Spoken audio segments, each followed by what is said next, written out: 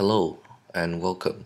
Today I will be showing you how to get the MLA template on Microsoft Word and how to save it so that it can be reused every time you need an MLA formatted document. So first, you would want to download this MLA template.doc from our website.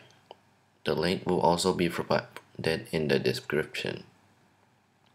Now, once in the doc, go to File, Save As, and here click on it and choose Word Template. Word will save it in this folder called My Templates. Click Save. Now once you have saved the file, you can now always use it for your work. When you want to create a new document that's MLA formatted, go to File, New from Template. Click on My Templates and double tap on MLA template.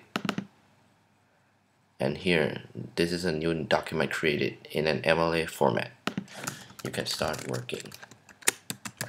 Thank you for watching.